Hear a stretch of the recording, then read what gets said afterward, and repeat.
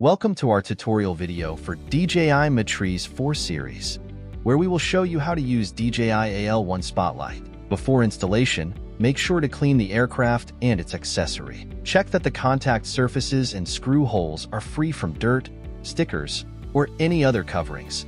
Open the E-port protective cover and install the Spotlight to the top of the aircraft.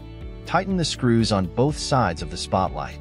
For long-term use, please use the tool provided in the package to ensure they are securely fastened. Power on the remote controller in the aircraft. Launch DJI Pilot 2, and an activation page will pop up for the first-time use. Please follow the on-screen instructions to activate it. Once you've updated the aircraft and remote controller to the latest firmware, follow the on-screen instructions to update all modules.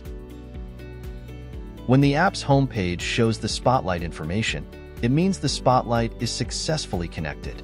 Enter the camera view, tap the Spotlight icon on the left and select Strobe or On.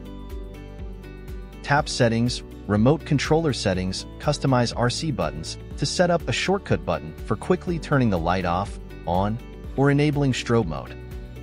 Tap the Brightness icon to set the Spotlight brightness. Use the left dial on the remote controller to adjust the tilt angle of both the gimbal and Spotlight simultaneously, enabling the Spotlight to follow the gimbal orientation. Tap the Settings icon to enable Wide FOV lighting, which expands the lighting coverage. Tap the electronic dehazing icon to enable or disable electronic dehazing based on your needs for better Spotlight performance. Tap Follow Gimbal Orientation to enable or disable the function. Tap Gimbal Calibration and then OK to begin auto calibration.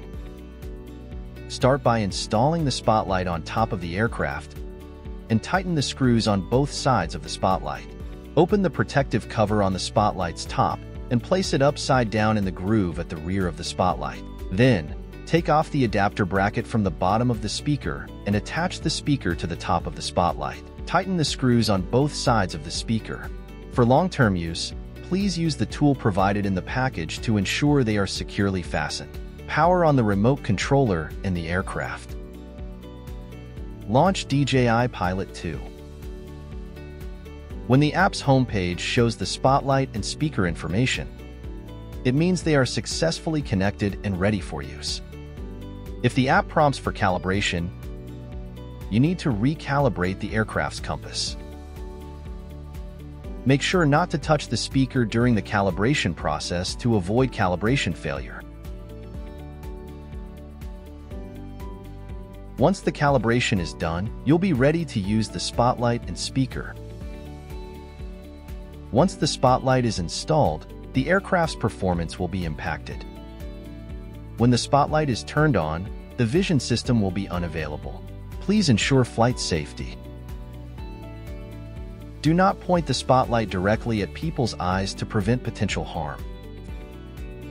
After prolonged use, the Spotlight can get quite hot. Be cautious to avoid burn. You can store the aircraft in the protector case with the Spotlight attached.